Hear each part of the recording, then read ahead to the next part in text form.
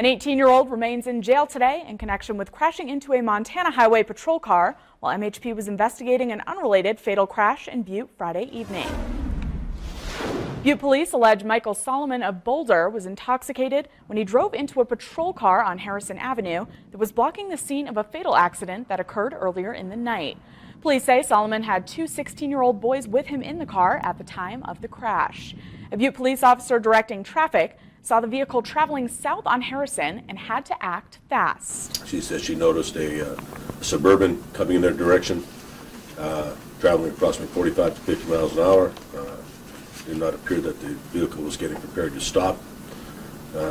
Our officer then had to jump out of the way of the vehicle. The vehicle then struck the Montana Highway Patrol cruiser.